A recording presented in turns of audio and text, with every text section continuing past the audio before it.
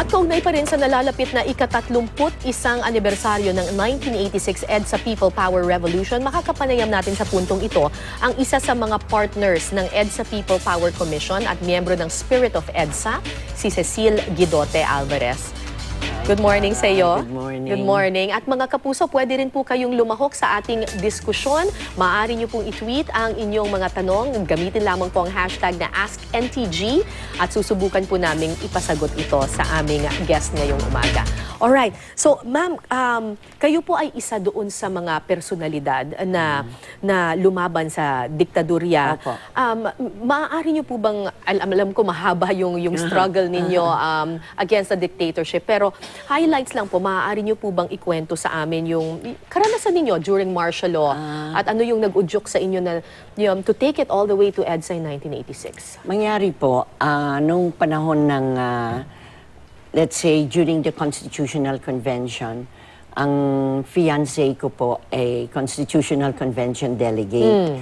At alam po niya kung paano ang manipulasyon from bribery to frightening people to go for declaring, or following the dictates of the president na si Marcos para nga maging, as you would say, almost providing the platform for his dictatorship. Dahil hindi na siya pwedeng tumakbo noon eh. That was the end. Gusto pa sigurong mag-continue ng power, kanya ginamit ang Constitutional Convention. Ngayon nagkaroon ng shoot-to-kill order para sa kanya. At akong hinahabol noon because para sa inyong... para sa kay Sonny Alvarez. Who's now your husband. Yeah. And they were pursuing me, and so they were asking to tell Alvarez to surrender or he'll be shot on sight. So that was the occasion of the Ramon Magsaysay Awards. Pero talagang nagtatago na siya dahil he didn't want naman to be part of the process of manipulating or being manipulated for the constitutional or for a new constitution. So hinarap siya ng mga tao na in the opposition. Ang hirap nga nung para magkaroon ng conversation na tinalaga siya na lumabas ng bansa rather than be held in prison, to be able to live and be part or lead a democratic opposition so overseas. Kayo po, hindi rin po kayo nakulong? Hindi rin, pero hindi ho ako pinayagan. Tumakas din ho ako katulad niya. Okay. So we lived in exile for 13 years.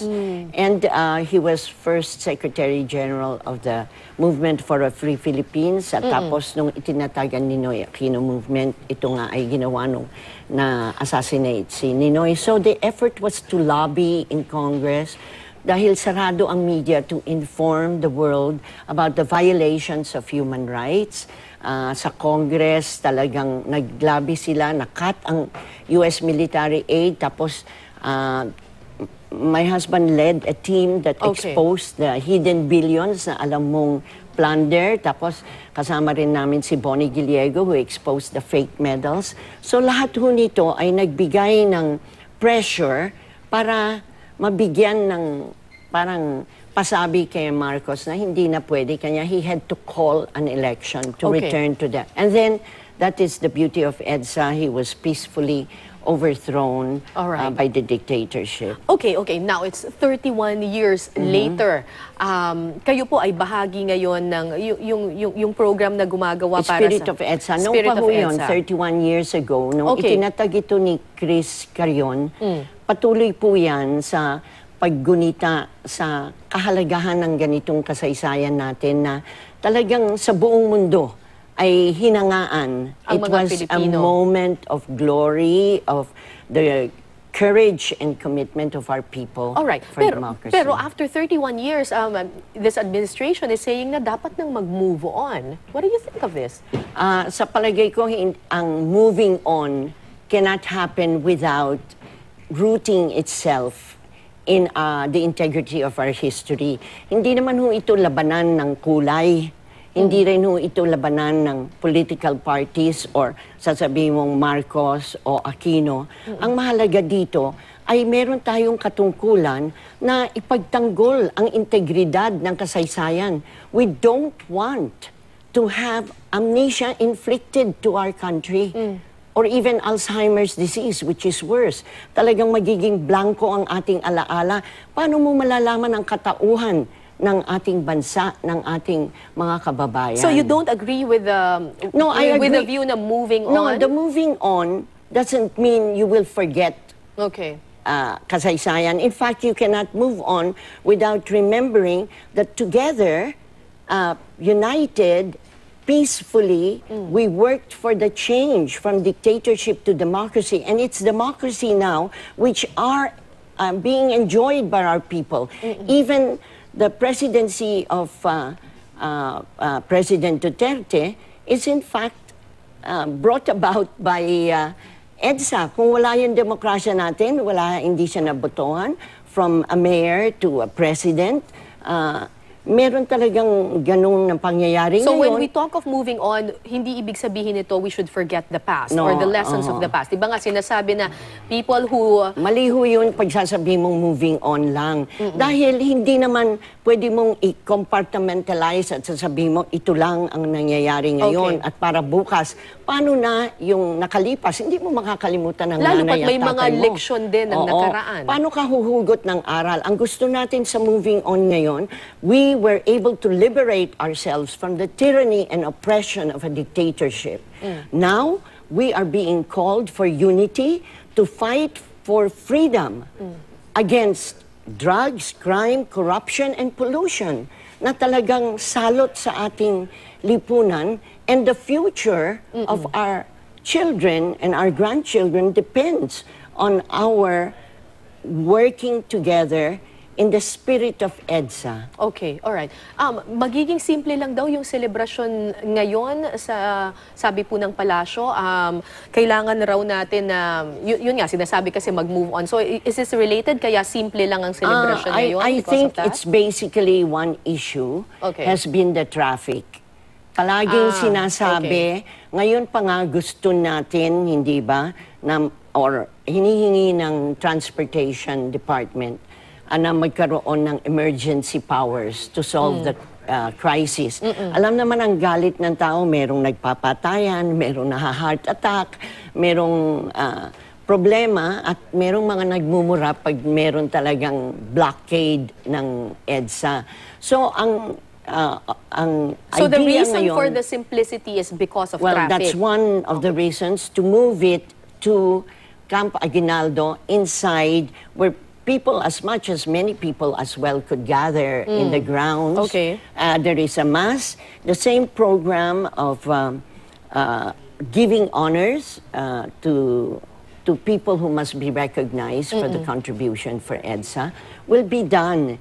At sa 25th, yung recognition doon sa People Power Monument ay gaganapin naman na may flag ceremony which was traditional, yung raising of the flag. Kasi usually po, di ba, kapag nire-reminisce yung EDSA, it's done in EDSA or at the People Power Monument, may salubong pa na nangyayari para talagang maalala kung ano yung nangyari 31 years ago, ganyan.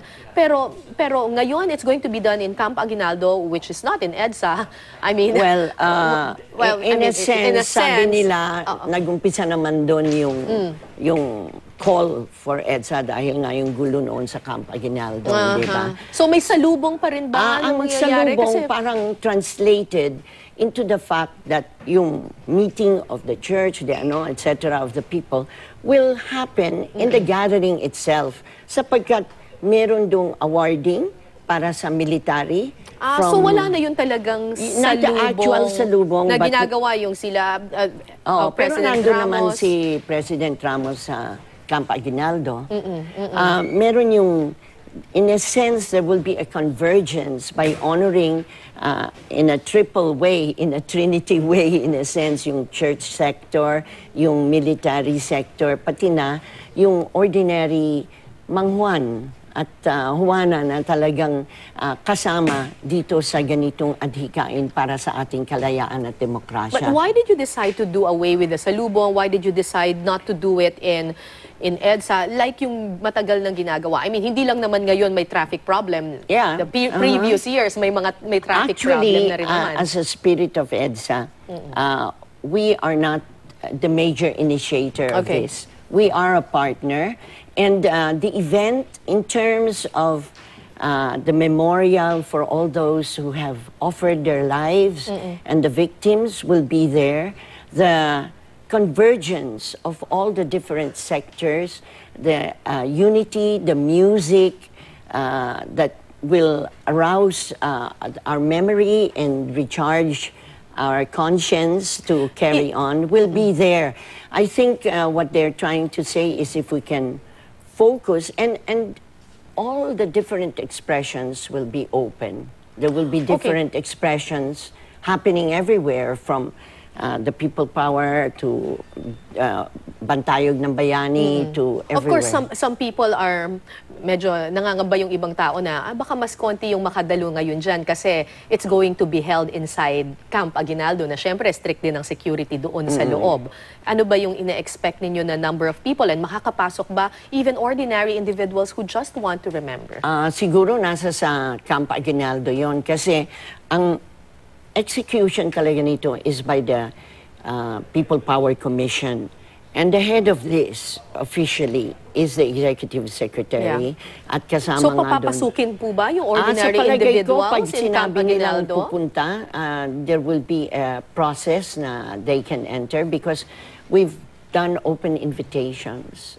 So, meron. Katulad So, you have to be invited first before you are able to But participate. I think they could go and just say, basta nakita na walang bombang kasama, papapasukin naman siguro sila, hindi naman haharangin. Okay.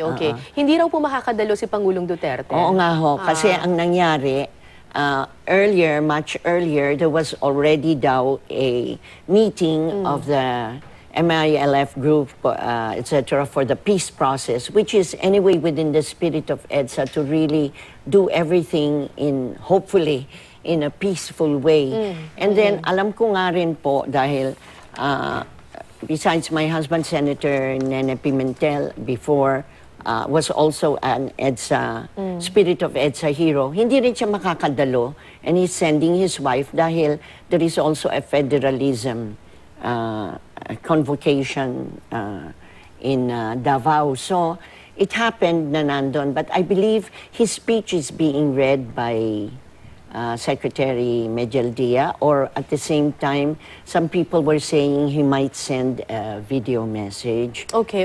So since magbabago na yung celebration nitong EDSA, hindi na siya in EDSA gagawin, and it's going to be held in Camp Aguinaldo, paano kung may gustong dumalo dito? What can they do if kung gusto nilang makapasok Pwede at makasali sa mga aktibidad? Pwede ho silang tumawag sa Spirit of EDSA, or to call up the office of the Presidential Communications Office. I'm sure they will give a grant. At saka meron ho kaming, yung mga tumatawag, nilalagay naman ang pangalan sa kampo. So I'm sure after a check, kasi ganun rin naman ang nangyayari kung sa EDSA rin, i-check ka rin . So I suppose if your intention is really to go and you have you're clear bodily, you will certainly not be stopped from attending. Alright. And with that, maraming salamat po sa inyong panahon, Cecile Guidote-Alvarez. Maraming salamat din, Thank you po. Cara. Okay.